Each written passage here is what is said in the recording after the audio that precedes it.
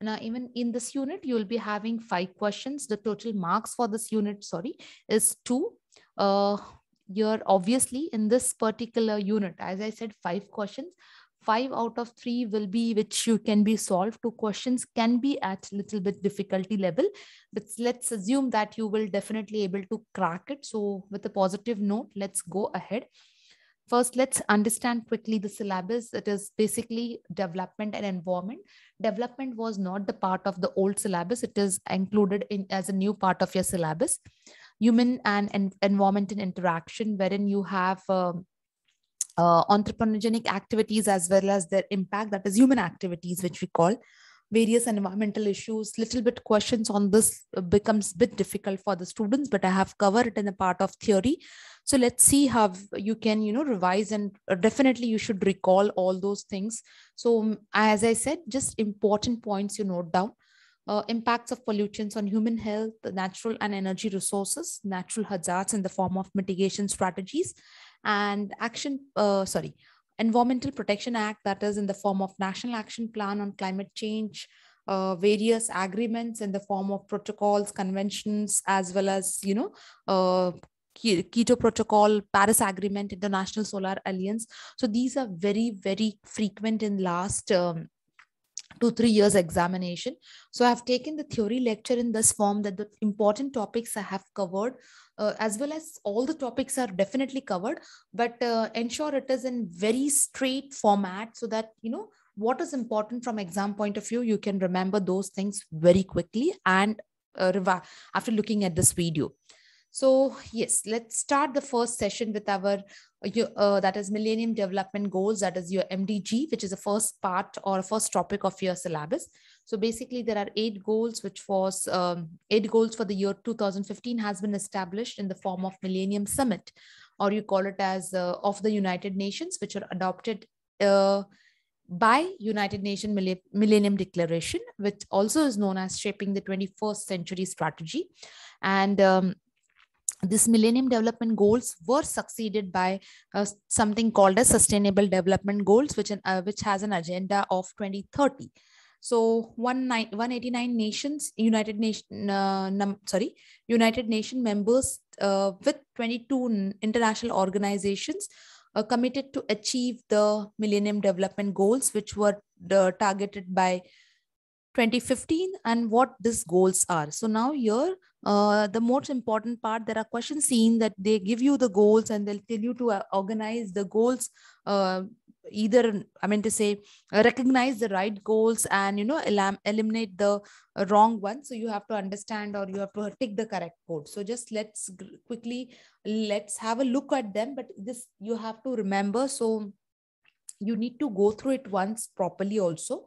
Extreme poverty and hunger, to eradicate poverty and hunger, to achieve universal primary education, gender equality and women empowerment, child morality, maternal health, AIDS, HIV to be combated along with malaria and other diseases, to ensure environmental sustainability, that is not only for present generation but for the future generation also, and to develop the partnership goals for to develop global partnership for development.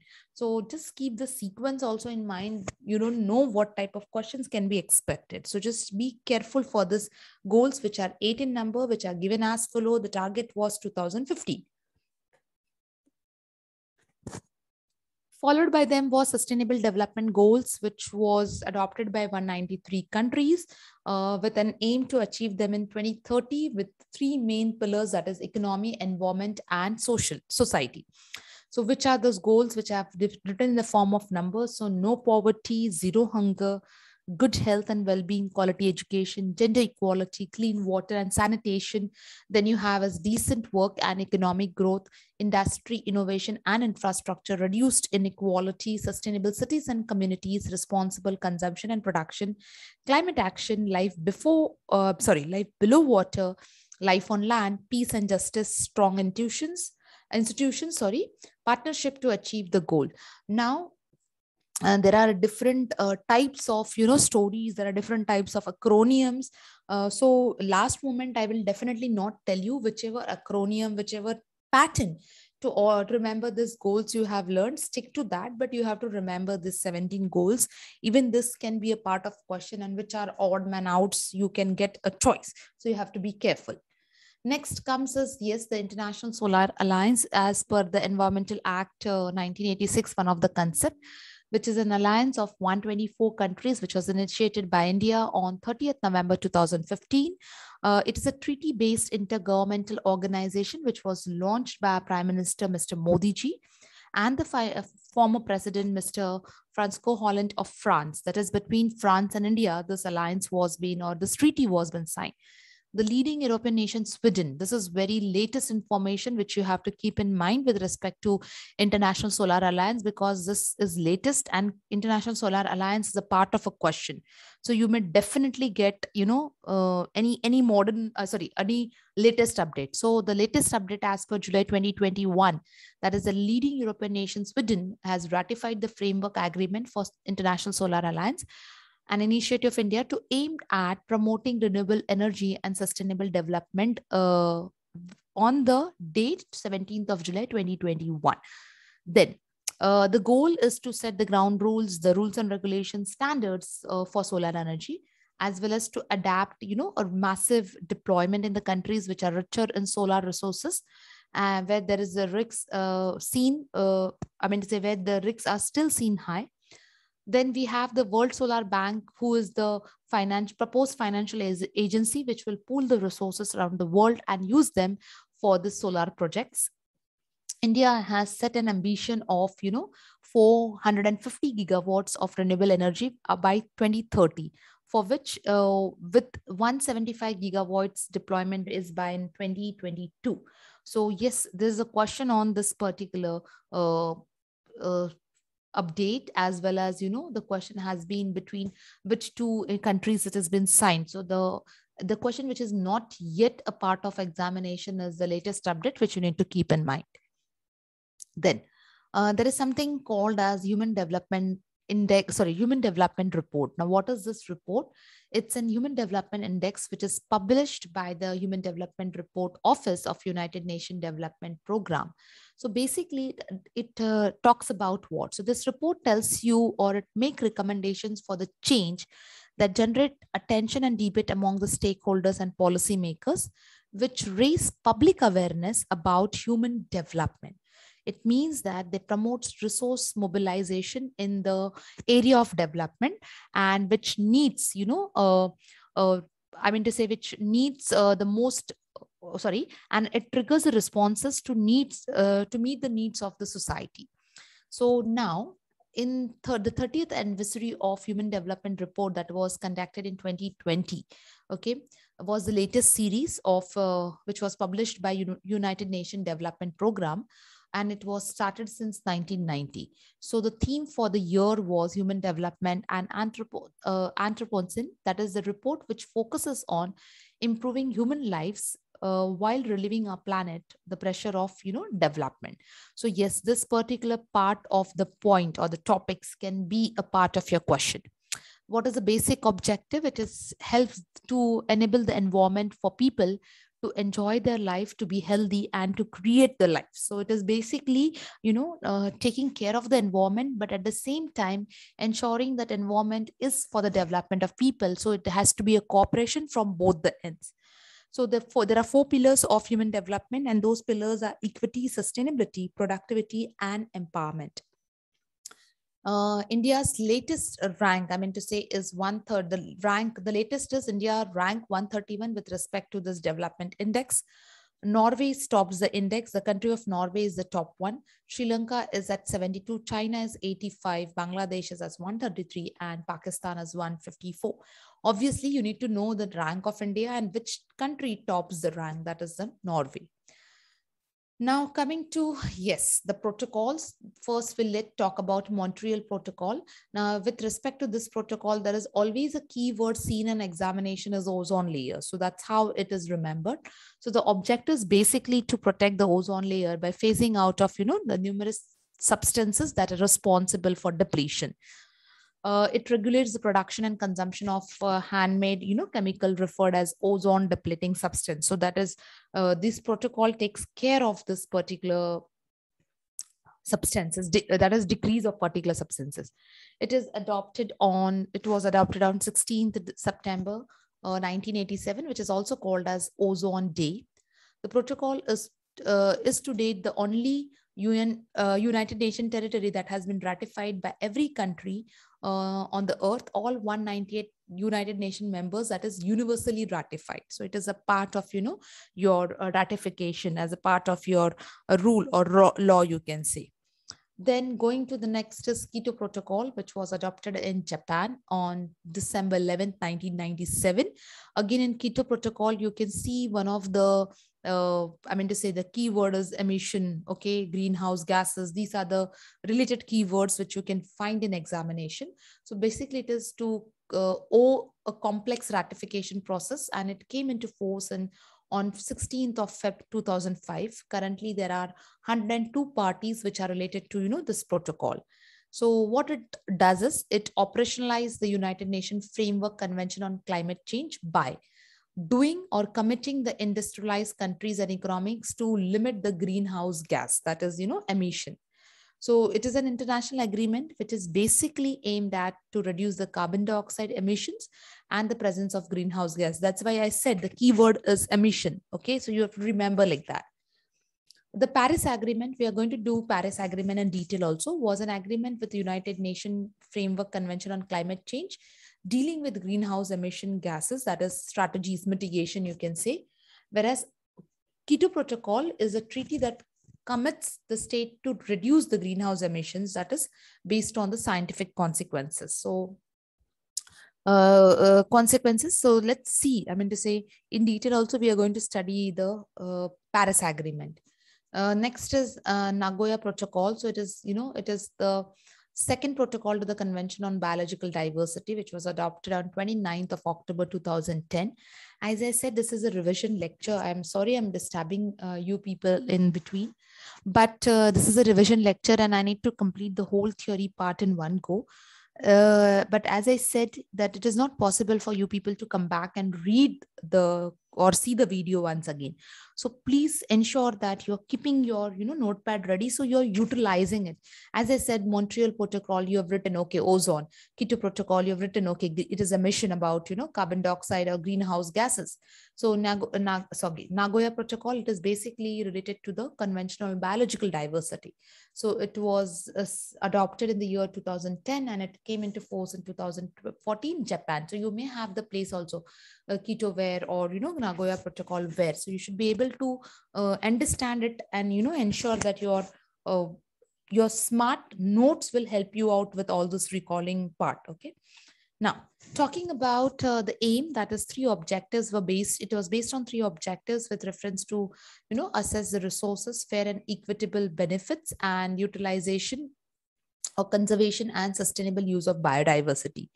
It provides a legal framework for effective implementation as one of the objectives on Convention of Biological Diversity. Now, yes, the Convention on Biological Diversity, which is also called as the Biodiversity Convention. Okay, it's a multilateral treaty. It has three goals, as we have discussed right now, that is conservation, sustainability, and fair and equitable benefits. So it was actually open for signature in the Earth Summit, that is in Rio Summit, you can say, on 5th of June 1992, and by end of July 1993, 165 nations has signed this treaty. It came into force on 1993, that is 29th of December, and it was the first time in international law that the conservation of biodiversity is one of the common concern of humankind and one of the important part of development process. Coming to, yes, we have been seeing this word, that is conference, convention, protocol, treaty. So conference, it's nothing but, you initiate the discussion. Conventions, that you streamline the discussion, you eliminate what is not needed and you take the things which is needed, which has, came out of your discussion.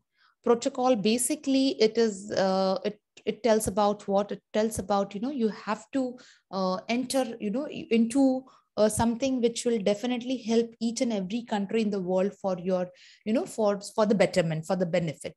Where there is, it is voluntary, it is not made mandatory, but the moment it's signed into treaty, it is a mandatory part for every country, to ensure that they are doing what has been promised. So with that reference, we have a lot of, conferences. We have done some protocols, but some still are there. So let's see one by one. So the United Nations Conference on Environment and Development. Many times it is seen that the acronym comes and you have to write the full form correctly and the year also. So it's also known as the Earth Summit or that was held at Rio de Janeiro, Brazil. So this was the global conference which was held on the 20th anniversary of the first international conference of Stockholm 1972. The outcomes were three things, that is the Rio de Janeiro, Agenda 21 and Forest Principles. Now let's see what was this Rio Declaration. Environment and development around the world. It was also called as informally Earth Summit. 27 principles with major topic was human role in the protection of environment for Rio Declaration. Now, we had two summits, that is Rio plus 10 and plus 20. So which was in the year 2002 with the following points, that is World Summit on Sustainable Development, which was from 26th of August to 4th of September in 2002. The Johannesburg Declaration was one of the main outcome of the summit. So it was formed to commit Agenda 21 about, that is Millennium Development Goals, that is your MDGs. And it was a 10-year follow-up, with United Nations Conference on Environment and Development. 10th anniversary of 1992 Earth Summit or United Nations Conference on Environment and Development was held in Rio de Janeiro, that is in Brazil. Next was the 20, that is in the year 2012. Okay, I have just made a small correction. It is 2012.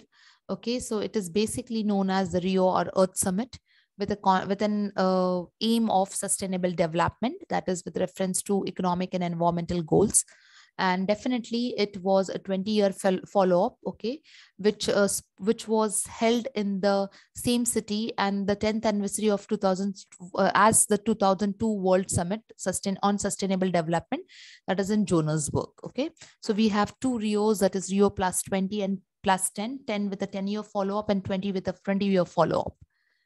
Then we have the next something called as Agenda 21. Now, what is this Agenda 21? It's a non-binding United Nations related to sustainable development with an outcome of, United Nations Conference, which was held in 1992.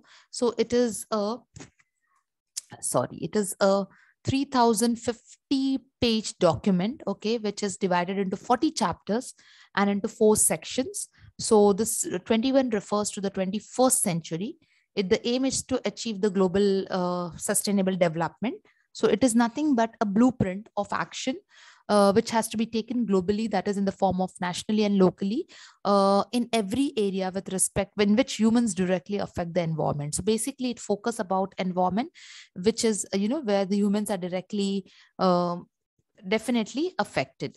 For implementation of this point, a Commission on Sustainable Development was also established in the year 1992 in order to check that things are in place. Now, forest principles. Now, this forest principles definitely was a non-legal, it is non-legally by comment that several recommendations for the conservation and sustainable development for all type of forest were made. That is, taking part greening of the world. So yes, the outcomes, as I said, I have just summarized over here. So the outcomes were the global conference, that is 20th anniversary, which was held at Stockholm 1972, with the Earth Summit following into Rio de Janeiro, Agenda 21 and Forest Principles. Coming to next is the United Nations Framework Convention on Climate Change. So this is which had, was one of the 5 outcomes of Rio Summit. So it is one of the 5 outcomes of Rio Summit. It is non-legally binding. So it's not a force, it's a voluntary part. It did not set any mandatory limits, as I said, non-legal, so there was no mandatory limits for greenhouse emission. Neither it contained any enforcement mechanism. It said that protocols will be legally binding and enforcement with the help of Quito Protocol. So objective was to, stabilize the greenhouse concentrations and stop any damage activities or prevent the activities which are dangerous, which was adopted in 1992, and it was, open for signature in 1992 itself, that is in the month of June. And it came into force in 1994 with, a lot of countries ratifying the concept. Talking about INDCs, that is Indented Nationally Determined Contributors, as one of the conference of parties, that is 19. So during the Warsaw Summit 2013, countries agreed to, outline what actions need to be taken under the global agreement before the Paris Summit 2015. So they can be reviewed after 5 years. So there was one question in one of the paper that after how many years they are being reviewed. So it is after every 5 years. So you see how the questions can be a part of out of your theory. So you have to just ensure that your eyes are and ears are properly, the open, you hear what is said and you definitely take a note of it. So they are contributions submitted by the government on 2nd of October, that is as in Gandhi Jayanti pledge. It is basically improving the emission intensity by 30 to 35% with an agenda to be completed by 2030. And the share of non-fossil fuels to 40% by again 2030. Plus they have the forest cover which can absorb 2.5 2.5% of carbon dioxide by 2030, and to install 175 gigapower of solar, wind and biomass electricity by 2020. So here there are a lot of facts, so you should just keep noted down.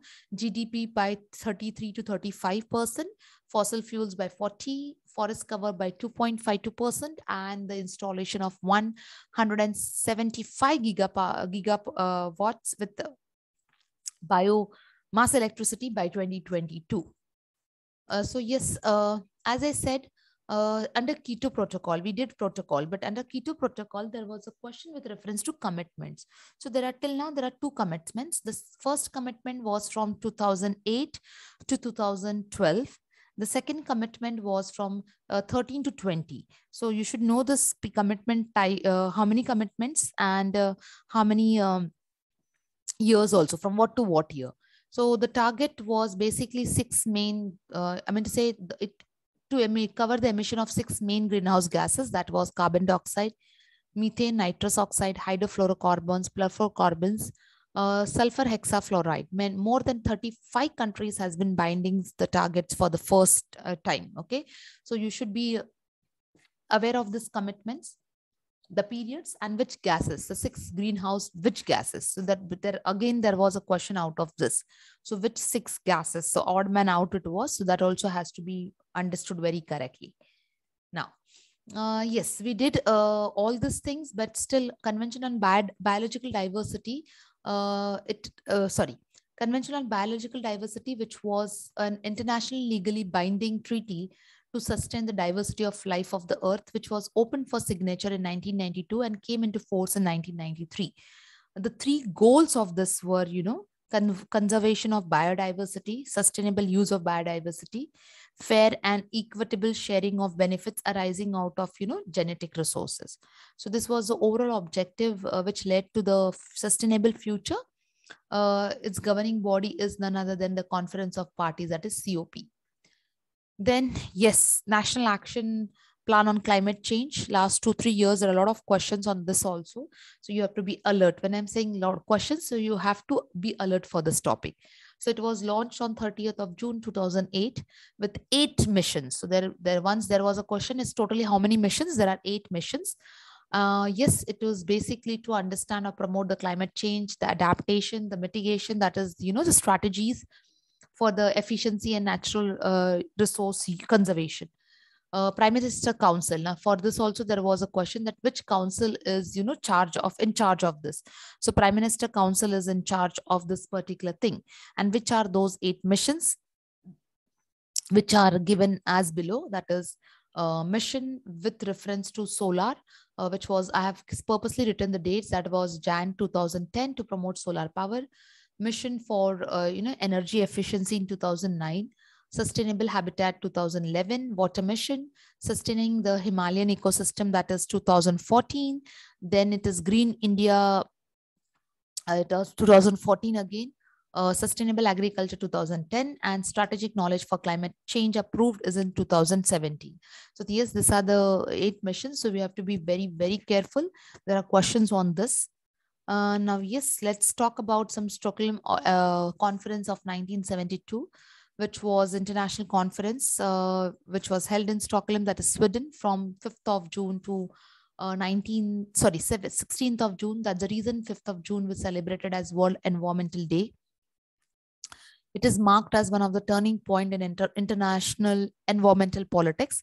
So containing 26 principles, and the action plan with 109 recommendations. So this is the specialty about, United Nations Conference on Human Environment.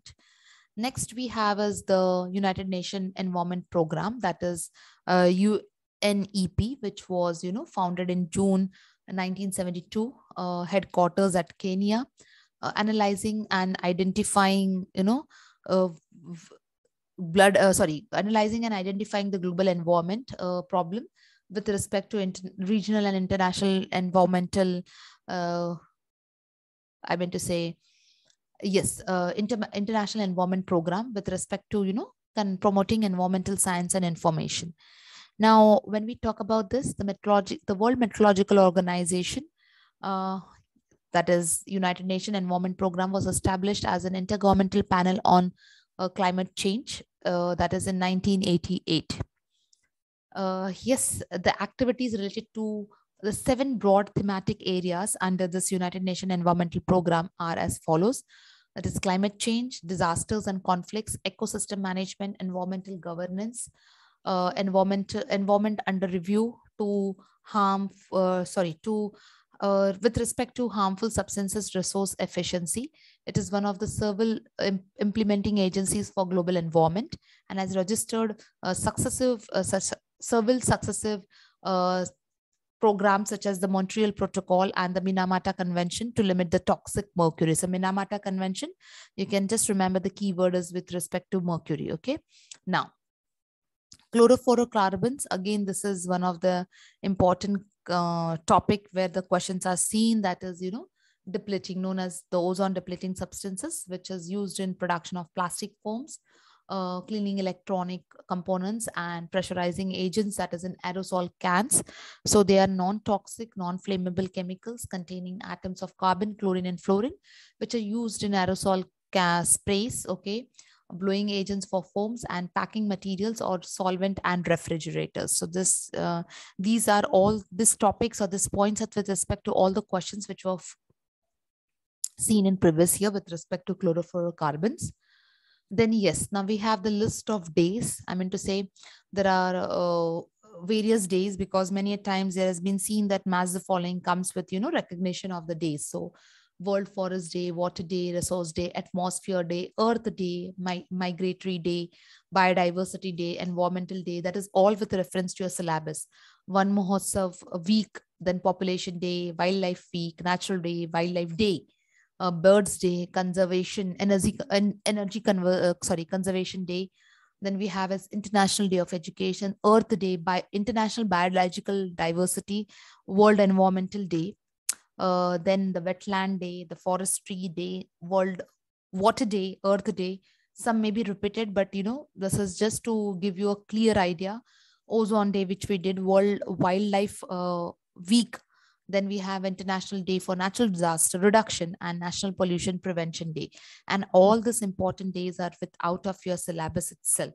So I mean to say out as a part of your syllabus, which you need to definitely revise very well, again, which is very factual. So you have to be very careful for this. Okay. Now, yes. Next is the hydrometeorological hazards, which is again an important topic seen in the paper. So it is by extreme meteorological and climate events in the form of, now what are these hydrometeorological hazards? In the form of floods, droughts, hurricanes, tornadoes, landslides, or mudslides. It is in the form of typhoons, or blizzard, that is a snowfall, heavy snowfall, avalanches, or the floods resulting in, including the flash floods, which the latest one is funny, that is May 2019. Bulbul in November 2019, that is in West Bengal, Amphan that is again in West Bengal, and Yas in West Bengal, or Odisha and Jharkhand. So the latest one I have listed it, you can get as a part of your current affairs also. Yes, there is a concept called as Earth Hour, okay, which is a worldwide movement by World Wide Fund, okay, which talks about encouraging the individuals, communities, and businesses to turn off the electric lights when it is not essential to use. So for that, an hour is dedicated, that is from 8:30 p.m. to 9:30 on a specific day towards the end of the March, as a symbol of commitment to the planet. It was started as a lights off event in Sydney initially, that is Australia, in 2007, and it has been marked as Earth Hour, that is Earth Hour as a concept widely known as. So in 2021, it happened on 27th of March 2021. The theme was climate change to save Earth. The next schedule is 26th of March 2022. So this is basically a global grassroots movement in order to unite the people to take action against the environmental issue and protect the planet. Now this moment is definitely going to reach every is going to symbolize the commitment towards the nature and planet by the individuals or by the country. So this is one concept which should you be aware of. Yes, then I was talking about Paris Agreement. Yes, it is one of the legally binding international treaty which was adopted at Conference of Parties, that is by 196 countries on 12th of December 2015, and came into force on 4th of November 2016. It is the goal is to limit the global warming, preferably below 2, preferably 1.5 degrees Celsius to the pre-industrial levels. And yes, it is to reach the peak of greenhouse emission as soon as possible. So it is one of the multilateral climate change process, and it is legally binding towards all the nations, to undertake the efforts in order to fight the climate change and adapt to its effect. Then it's a 5-year cycle. Yes, by 2020, countries submit their plans for climate action, which will be known as national, that is by every country. So it is called as nationally determined countries, and it will definitely see to the reduction of greenhouse emissions. And it also provides a framework for financial, technical, and capacity building support to those countries who need it. Yes, the next topic which we have is pollution. So it is definitely a effect which brings an undesirable changes in the surroundings. And also affects the planet's humans and animals. And it is, it is not only the pollution, but it is, with the help of, it adds to a substance like solid, liquid, gas, in any form of, energy, which cause a negative effect. So it is, pollution is nothing, pollutant is a substance which cause pollution, which can definitely rapidly have an negative effect on the environment. And it can see that is it leads, or it is because of a lot of human made activities in the form of construction, transportation, or manufacturing. And that is in the form of volcanic eruptions, release of methane, emission of natural gases, nitrogen oxide, cosmic rays, UV rays, ultraviolet rays. So let's see quickly the type, that is air pollution, soil, noise, water, and radiation pollution. So starting with types of pollutant, which are 2 types, that is primary and secondary. Primary, which are directly emitted. There is also a question that they give you some examples, and they ask you which is primary or which is, secondary. So one which is direct are primary in the form of storms, volcanoes, or, human activities such as revolution, transportation. So either form of, like for example, carbon oxides, nitrogen oxide, sulfur oxide, hydrocarbon, particulate material are the form of these examples. That is primary examples. When we talk about secondary, it is which is indirectly emitted by, by the reaction in the primary pollutants. So sulfuric acid, that is sulfur dioxide, reacts with water vapor in the atmosphere and form the secondary pollutant that is called as sulfuric acid. So one of the like that, nitric acid, ozone, the peroxide acetyl nitrate is the one which reacts with ozone and hydrochloric acid in order to, which is found in burnt petroleum, and they are commonly called as photochemical smog. So there were, as I said, there were the question scenes on primary and secondary pollutants with the help of example. So the one which come directly are primaries, and the one which is in reaction with primary is called as secondary. Then air pollution, yes, which is a kind of solid, liquid, or gaseous substance, can form or can lead to the problem in eye, skin, and respiratory system. Can form a smog that is combination of smoke and fog, okay, which was coined by Vox, that is in 1905. It is also due to smoke or soot, which we call interaction with sunlight with the suspended particles. And 1st of April, I mean to say 2017, there was a ban on sale and registration of Bharat Stage 3 vehicles. And the Bharat Stage has set the norms regarding the permissible level of the pollutants. The air quality index is the evaluation, okay? So here the standard and time limit for implementations are set by whom? That is by the Central Pollution Board, which comes under Ministry of Environment, Forest and Climate Change. Now, talking about water pollution, the presence of undesirable elements in water has led to water pollution in the form of major water pollutants such as industrial waste released in water. So there are other pollutants like, for example, untreated waste, sewage water, or pesticide from farms, or mercury, presence of mercury, lead, arsenic. For example, as I said, mercury toxic, which we have seen various examples earlier also. Oil spills or hot water release from industries into water, and misuse of groundwater. So yes, these are the examples of water pollution. Soil pollution is one which can cause harmful consequences on living beings by deteriorating the fertility, and can also pollute, the use, can also be polluted by the use of polluted water. So the sources can be fertilizer, plus pesticides, plastics, contaminated water, fly ash, landfills, and chemical resides like acids, metallic waste from the industries, and non-degradable as waste and garbage. So noise pollution, there's a question frequently seen on this. So it's an unwanted sound, which definitely leads to noise pollution, which has a huge impact in the form of hearing loss or increased blood pressure, reduction efficiency in the work efficiency, depression, disturbed pattern of sleeps.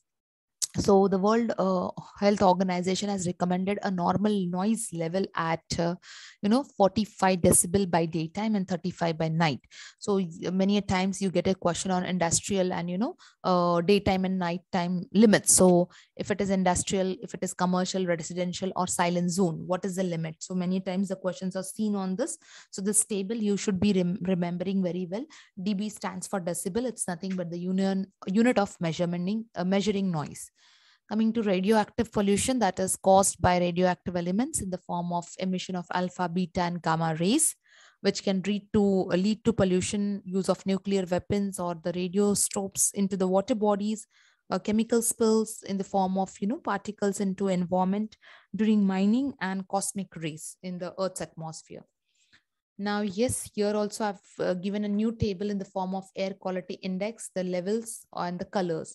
So 0 to 50 indicates good, green in color, 51 to 100 moderate yellow in color, 101 to 150 unhealthy, which will be orange in color, 151 to 200, it is unhealthy, red in color, this is dangerous, 201 to 300, very unhealthy, purple in color, and maroon represents, hazardous. So you can also get a question based on this air quality index, which was seen with either with the levels or with the colors. So you should be aware of this. Coming to the pollutants, basically that is particulate material, PM 2.5, ozone, sulfur dioxide, nitrogen dioxide, carbon monoxide, lead, or ammonia.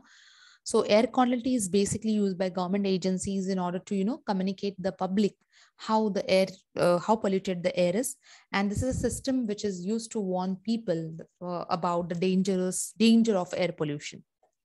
Now, we have studied what is biodegradable and non-biodegradable substances. So the one which can be broken down into simple organic forms or, inorganic substances is called biodegradable. But one which cannot be broken down, it is non-biodegradable. So the waste is made up of natural, but it is made up of synthetic substances. They do not disturb the ecology and do not cause pollution, whereas they leads to a lot of disturbance into the ecology or ecological balance and cause pollution. They have a very short life, whereas non-biodegradable have a very long life. Examples are in the form of cow dung or agriculture waste. They are in the form of radioactive waste or chemical waste. Coming to, yes, certain few topics on which the questions are seen, that is blue baby syndrome is syndrome, sorry. It's nothing but the condition that affects the oxygen transportation in the blood and which results into the blueness of the skin, which is it's common form cause in that is sorry, it's most common of blue baby syndrome, that is water contaminated with nitrate. And if the baby drinks that, the water rich in nitrate gets converted, the body gets converted into nitrites, and which bind the hemoglobin in the body, and when it forms or when it meets the hemoglobin level, it is unable to carry the oxygen, and that's the reason we can see the discoloration in the form of skin turning into bluish color. Photochemical smog, we just now studied. It is it is a type of smog which is produced when ultraviolet lights from the sun reacts with nitrogen oxide. It is visible as a brown haze and is prominent during the morning and afternoon, especially in densely populated and warm cities. So the major component are nitrogen oxide or the volatile organic compounds and ultraviolet light that's in the form of sunlight.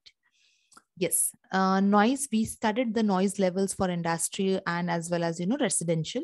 But let us see the source and effects also. If it is 135, it is pneumatic drill, which is very painful. 110 rock band, which is very discomfortable.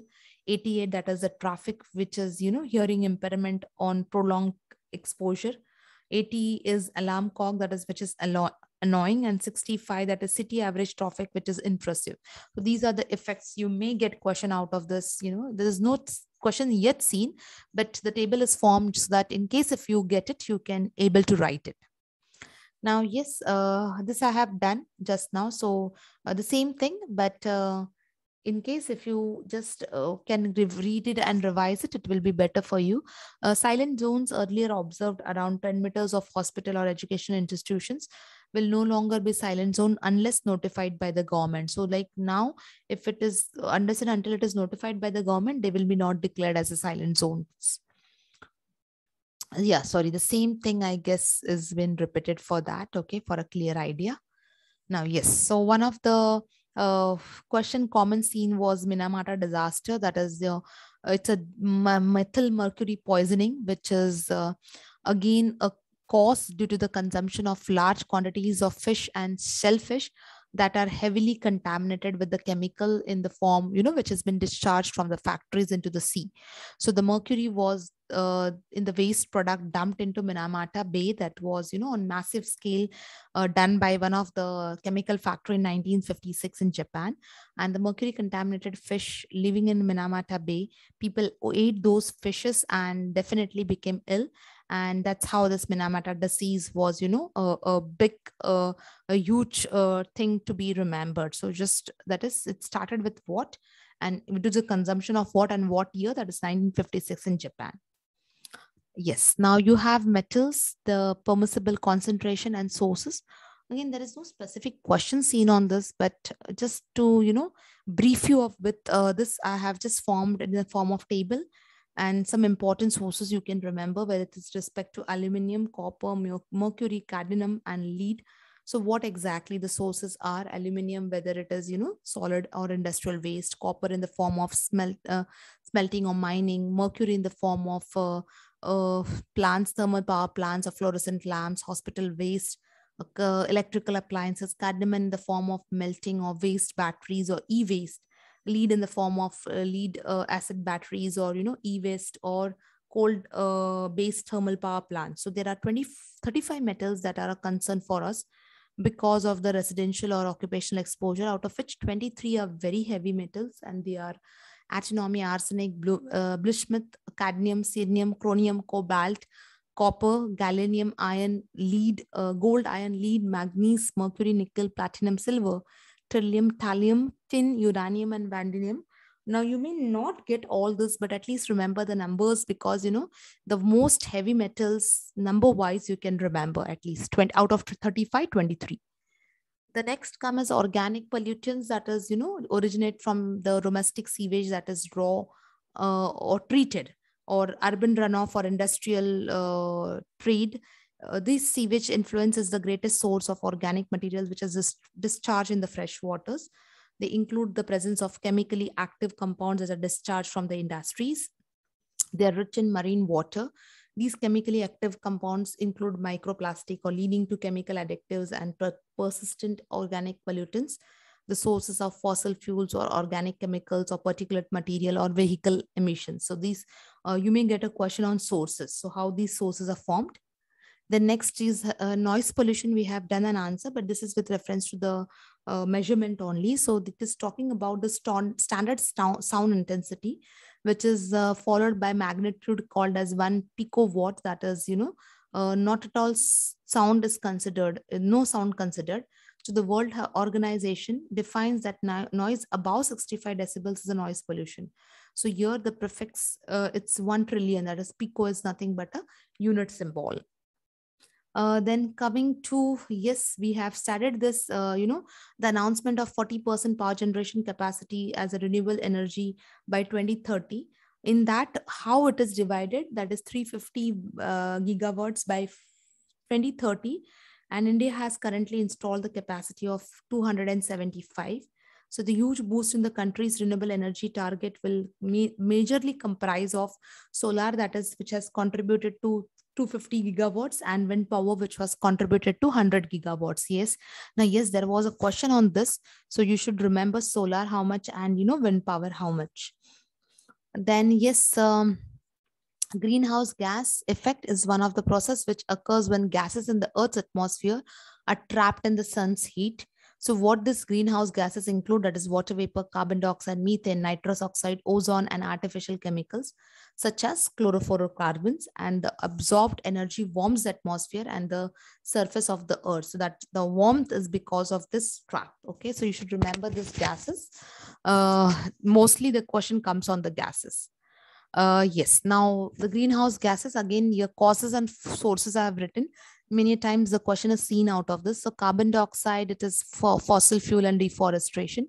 Chlorofluorocarbons, refrigerators, insulation foams, aerosol cans, as I said, industrial and commercial use. Nitrogen oxide in the form of fossil fuel burning, fertilizer, burning of food or crop residue. Methane is in the form of growing paddy, etc., of cattle and lively stocks or termites. So these are the sources. You should remember the sources very well. Depletion, important ozone depleting chemicals. So chlorofluorocarbons, that is, we have repeated just now. Refrigeration or aerosol foams. Halon, that is firefighting. SCFC, that is, in the form of aerosol or refrigeration. Hydrochlorofluorocarbons, that is. Methyl chloroform, that is solvent. And carbon tetrachloride, that is again solvent. Okay, used in what? Then next is talking about some of the important legislation for environmental protection.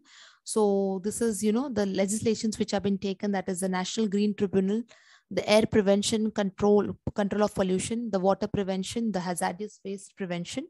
Other laws are, the Indian Forest Act, the Wildlife Protection Act, the Forest Conservation, Public Liability, Protection of Plant Varieties, Biological Diversity, and the Scheduled Tribes and other traditional forest dwellers. Now, these are, please remember, these are not seen as in question, but in one of the theory part, I read it, and it was just given the heading. So you just read it once. Don't give, more concentration for this particular part.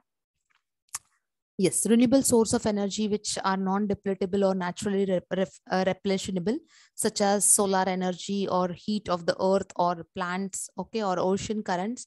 The thermal efficiency of energy station is percentage of heat that is, that is changed into work. So geothermal, it is from beneath the earth's surface, and it finds the surface in the form of hot springs or geysers. The efficiency is low, as around 7 to 10%. Solar energy is more efficient, that is close to 50%. The ultimate source of energy for all living organisms. It is the heat and light energy produced as a result of the fusion and fission reactions. The producers produce food by photosynthesis, and it's responsible for, all weather phenomena such as wind, storm, rain, or heat waves. Then next one we have is wind energy, which is generated by, renewable energy that is restricted to certain geographical areas, which includes wind turbines. And yes, it is a direct conversion which implies elimination of mechanical machines. They are used to convert wind energy to electricity. India has ranked 5th in the world with the total power capacity of 1,080 megawatts, and the states like Gujarat, Maharashtra, Karnataka, Tamil Nadu, Andhra Pradesh are potential for wind energy development. The efficiency is 35 to 45%. When it comes to nuclear, the efficiency is 33. So here I have just written a conclusion also. Maybe the questions can come on the efficiency. So it is basically splitting atoms to release the energy. So if you see geothermal, that is 7 to 10, nuclear 33, wind 35 to 45, solar is 50. Geothermal has the least efficiency of electrical power generation. Now, yes, you may get also which has the least part and which has the highest. So solar is the highest, geothermal is the least. Yes, every year 5.5 billion tons of carbon is released by burning fossil fuels. So the massive amount of 3.3 billion tons stays in the atmosphere and becomes dissolved in seawater. So the carbon moves from atmosphere to the oceans. India is the third largest emitter of greenhouse gases, accounts for 2.46 metric tons, that is 6.8 total global emission. So the India ranks at 12%, which is overall very high rating with reference to greenhouse gas emission. Then earthquake, yeah, you need to know the magnitude and strength. If it is on a scale of 8 or more, great. 7 to 7.9 major, 6 to 6.9 that is strong, 5 to 5.9 moderate, 4 to 4.9 light, and 3 to 3.9 is minor. So you may get a question out of magnitude, the strength and form. So yes, now what we revised at the start, that is this protocols and agreements and commissions are very important. So again, I'm just quickly going to have a quick glance. Montreal Protocol 87, that is ozone depletion. Rio Summit, also known as Earth Summit, United Nations Conference on Environmental Development. 1992, that is, as we studied Agenda 21, Climate Change, Biological Diversity, Rio 10 and 20 Conference. Then we have Convention on Biological Diversity, that is 1992. So sustainability, fair and equitable treatment, and conserve biological diversity. Kyoto Protocol, which is reference to with greenhouse gases. India is ratified in 2002. It's actually started in 1997, and the carbon trading and penalties for non-compliance if you're not following the rule. International Solar Alliance, that is India and France, started in 2015 with the promotion of use of solar energy, setting out an e-portal or reducing the total cost for solar energy. Coming to Paris Agreement, which was formed in 2015 with an intensity to reduce emission by 2030. Financial help from or from other countries, increasing the carbon sink, investing more in these programs, and joint collaborative research and development for future. Yes, now there is a concept of United Nations READ. Now this is basically reducing emission for deforestation and forest degradation, that is READ Plus, which was founded in 2008 to reduce, as I said, to emission of deforestation. Plus refers to conservation of the carbon stocks or sustainable management. So which was as an international negotiation formed by United Nations Convention on Climate Change with an focus on reducing the emissions from the deforestation and forest degradation. So this project is located in southern countries. Today, there are more than 450 of them. The headquarters is in Geneva, and the membership is 60 of 65 partner countries.